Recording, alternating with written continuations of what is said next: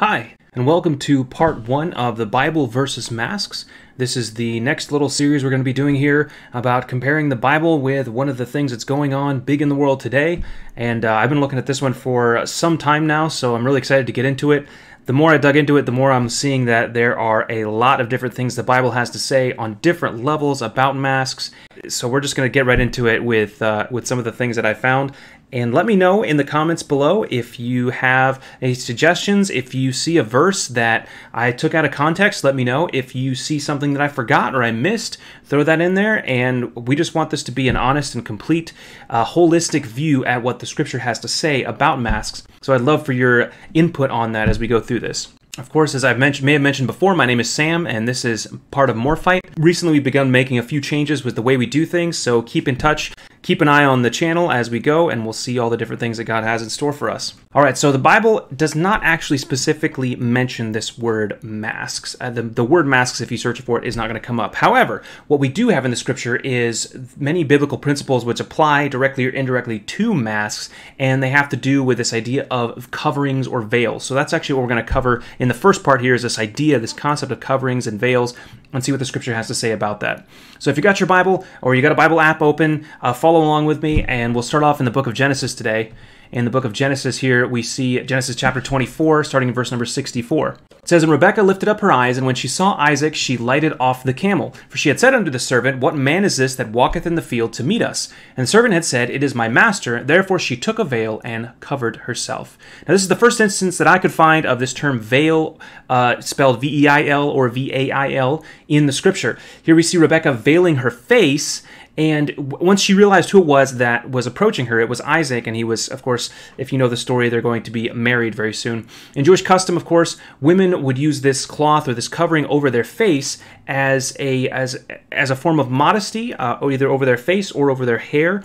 The Jewish tradition was that, especially with hair, sometimes with face, but mostly with hair, was seen as a sensual thing, and so you needed to keep it covered up so you wouldn't tempt someone to sin. So this concept of being uncovered, of having a brazen face, you might see that show up throughout the scripture, to do with like loose women, is this idea that they have no shame, they may even be in various states of undress, all of these things. And so that was one of the earliest terms of this, earliest instances I could find of this term veil within the scripture was in Genesis here with Rebekah and Isaac. And it has, of course, this idea of modesty with it as she approaches, or as he approaches her. There's also in Exodus chapter 34, turn over to Exodus 34 starting in verse number 29. And we'll go through verse 35. "And it came to pass, when Moses came down from Mount Sinai with the 2 tables of testimony in Moses' hand, when he came down from the mount, that Moses wist not that the skin of his face shone while he talked with him." So, of course, this is the story of Moses as he was receiving the 10 Commandments from the Lord, and this is directly afterwards when he comes down, and we see kind of the reactions that other people have to him and what he appeared like. "And when Aaron and all the children of Israel saw Moses, behold, the skin of his face shone, and they were afraid to come nigh him. And Moses called unto them, and Aaron and all the rulers of the congregation returned unto him, and Moses talked with them. And afterward all the children of Israel came nigh, and he gave them in commandment all that the Lord had spoken with him in Mount Sinai." So when they first saw him, they see the glory of the Lord shining off his face, and they were very scared of him. "And till Moses had done speaking with them, he put a veil on his face. But when Moses went in before the Lord to speak with him, he took the veil off until he came out. And when he came out and spake unto the children of Israel that which he was commanded. And the children of Israel saw the face of Moses, that the skin of Moses' face shone, and Moses put the veil upon his face again, until he went in to speak with him." So here we see this back and forth of, as Moses is speaking with the Lord, he has his face uncovered because he has nothing to hide from God. But when he comes out to the people, he uses a veil as a covering so he does not disturb them. They're not frightened of him. He can speak with them actually with a veil covering his face. All right, so that's in Exodus, and we see Moses talking with Jehovah. This is about the 10 Commandments. If you go forward a little bit to the book of Isaiah, Isaiah chapter number 6, Isaiah chapter 6 starting in verse number 1. And here we see Isaiah talking about some of the things that he saw, these prophecies and these visions he had.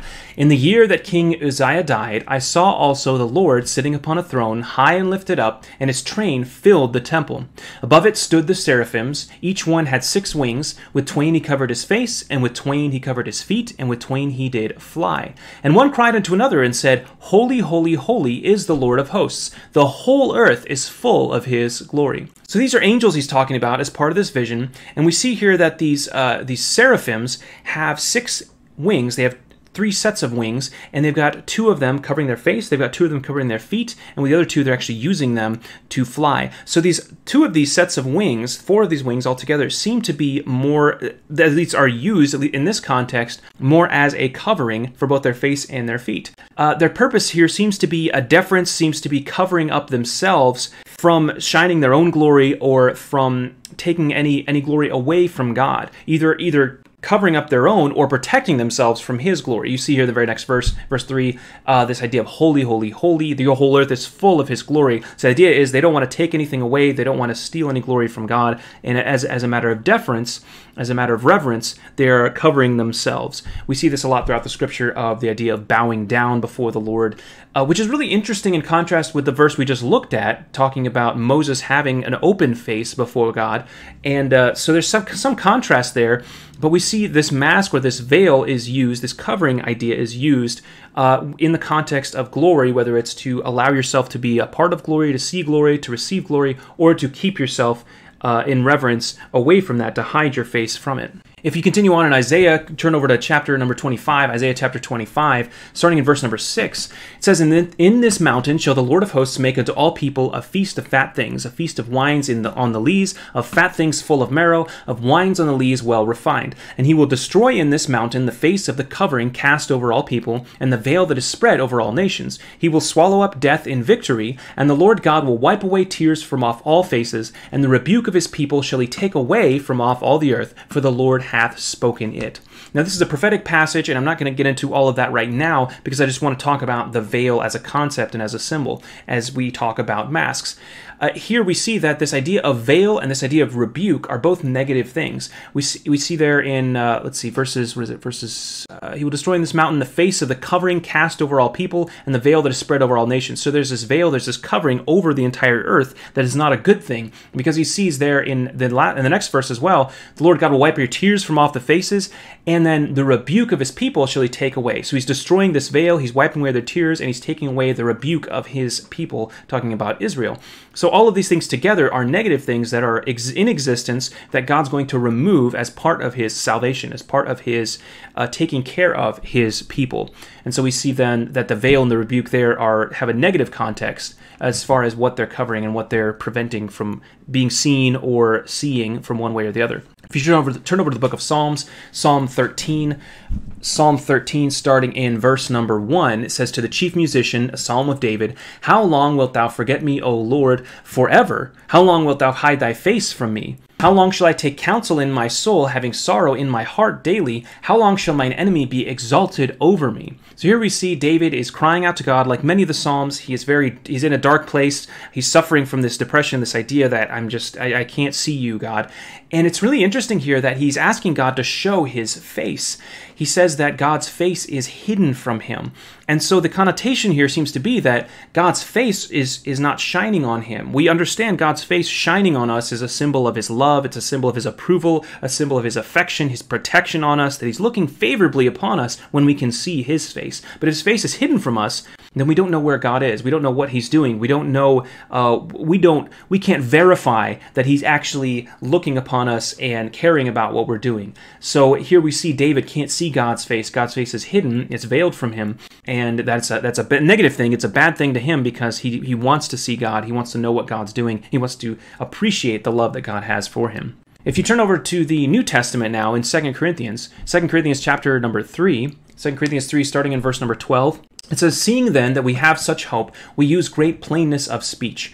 And not as Moses, which put a veil over his face, that the children of Israel could not steadfastly look to the end of that which is abolished, but their minds were blinded. For until this day remaineth the same veil untaken away in the reading of the Old Testament, which veil is done away in Christ. Now before I go any further, this is, yes, referencing back to the verses we just read in Exodus, talking about that veil when Moses was coming down with the word of the Lord. He had the glory of the Lord shining from him, and he was taking the words of God, those commandments, to God's people. So he's referencing this, and he gives a little bit of commentary on it, and also goes into a little further explanation. This is Paul, of course, writing to the church at Corinth, and he talks a little bit more about what these things mean. He says, even unto this day, when Moses is read, the veil is upon their heart. So there's this idea that there's a veil, there's a covering, there's a prevention of knowledge between someone who is hearing Moses being read, the Pentateuch, the Old Testament, and actually understanding it. Upon their heart, they have a limit to that understanding. Nevertheless, when it shall turn to the Lord, the veil shall be taken away. Now the Lord is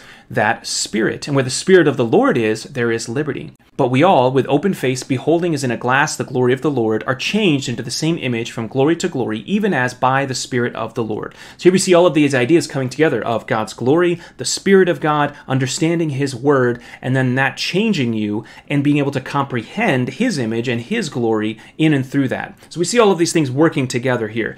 The church here is being told that the Jews are still blinded to the truth, even though they're hearing the words of God coming from Moses. And we see that true liberty to see that glory of the Lord only can come through the Spirit of the Lord, which we understand throughout the rest of the New Testament to be a result of salvation. That's part of the gift that's given to us at salvation is the Holy Spirit living within us and that comforter and who is there to teach us, to guide us into truth. All right, so let's go over then back a few books, back to the book of Matthew, back to Matthew chapter 27. Matthew chapter 27, starting in verse number 50, and we're going to talk here specifically about the crucifixion and when Christ died. Matthew 27, starting in verse 50, says, Jesus, when he had cried again with a loud voice, yielded up the ghost.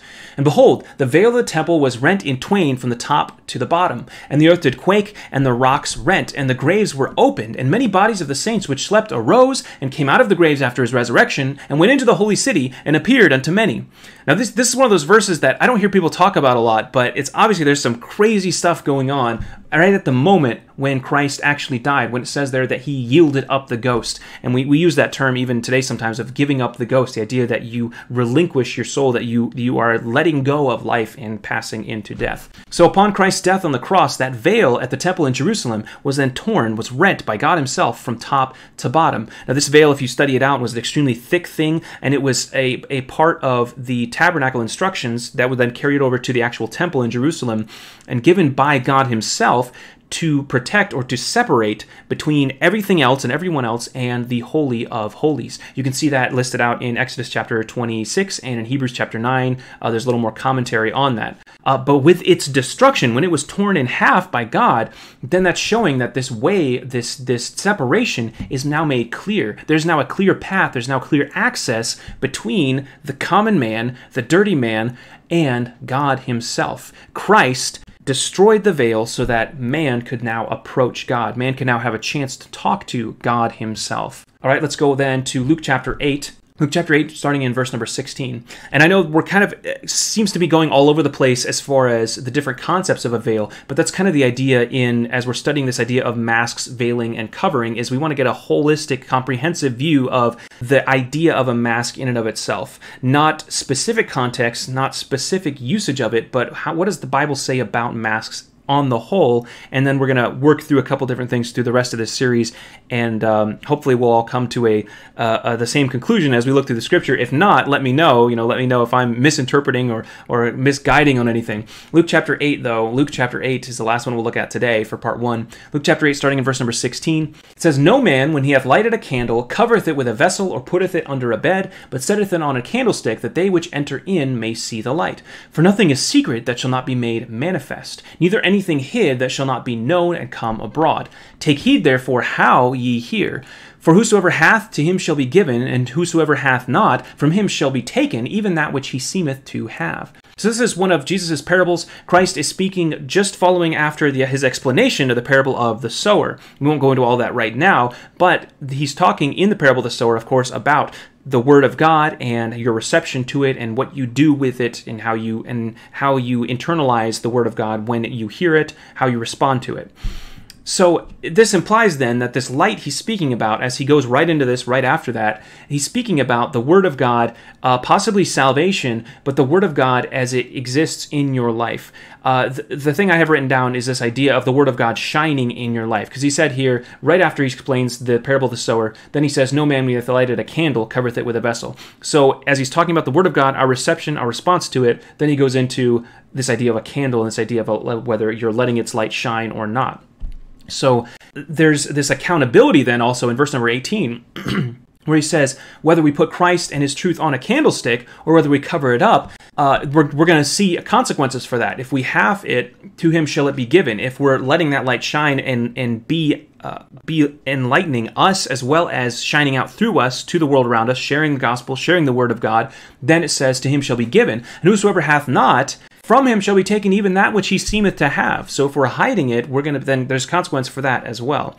So that seems to be the explanation here about this idea of covering. And the reason I went into that one, even though it's not talking about masks specifically, is it's talking about the Word of God and whether we cover it or whether we uncover it, and those were the concepts there. So as far as conclusions, just on this first part, the mask throughout the Scripture is not shown specifically for the purpose we see it today, which, well, we'll go into some other things. We're going to be talking about masks as disguises. We're going to be talking about masks. We're going to be talking about things to do with health and all of that. So we'll get into all that stuff. But I wanted to start with kind of a basic concept of this idea of a covering, this idea of a veil, and just in general, what does the Scripture say about it? So we see throughout these verses that the idea of a mask can be positive or negative, but it's not based on the mask itself. It's based on what is being hidden and from whom it is being hid. So whether it's glory, whether it's someone hiding their face out of modesty because they don't want to show forth something, we see that there's different reasons why things are being hid, and maybe might be the opposite for why someone else is hiding their face. But like clothing in general, a mask prevents other people from beholding what is beneath it. So it is a covering. A mask is a way of preventing your countenance, your face, from being seen by someone else, or from someone else, or from something that is within you coming out, or something that was out from coming in. Just like the veil in the temple, it's the idea of a veil, the idea of a separation, the idea of keeping things apart. So that is part number one as we talk about masks in the context of the Scripture and what the Bible actually says about it. I hope that was at least a little bit of good information there. We'll charge in a little bit more next week as we go into part two. Please, if you like this content, share it with one other person today. That's all I ask of you, is if you like this video, if you want to see more videos like this, you can like it, you subscribe, do all that stuff, but please just share it with one other person so that we can get this message out as we want to talk more and more about God's Word and get it spread around the world. Thank you so much for watching, and if you like MORPHITE, subscribe to the channel and you can see more stuff on YouTube or whatever platform you're hearing this on, and otherwise we will see you again next time.